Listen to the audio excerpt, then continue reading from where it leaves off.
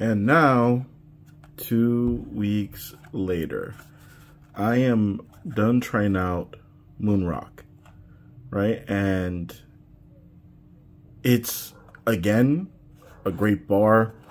When I used it, I felt clean, and then the scent. Well, I thought this was hilarious. Smell like a space cowboy, but the scent was really subtle, right? At least on like the chemical makeup of my skin, the scent was really subtle, you know. But the same thing lasted all day.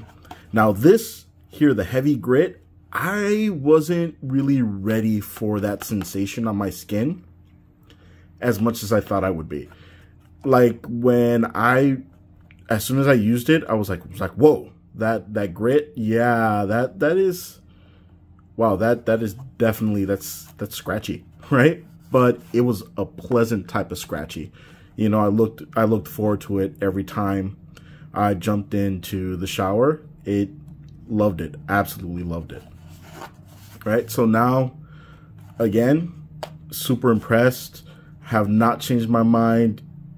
You know, it's just, it does such a good job. Oh man, you know what I really like about Dr. Squatch soap is that even the laundry, like the clothing and the towels and everything I've used just smells great. It smells amazing. I go to do my laundry and my laundry smells like Dr. Squatch, and it just smells, it's like, wow, why does my dirty laundry smell so good? It's just amazing. Absolutely love it. Cannot wait to try the next bar soap. And yeah, Moon Rock, so worth it. I'm not sure if they're still doing the bundle where you can get some of the ones from last year, but they're limited edition ones from last year. But if they are, definitely snatch it up really quickly before it's gone. These scents are just out of this world. Out of this world. You knocked it out of the park. But don't take my word for it. Don't take my word for it.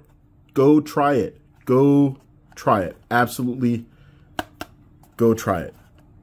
Man, Dr. Squatch, you got me. Sami D here from That Broke the Mouth, customer for life. All right, and thank you for watching.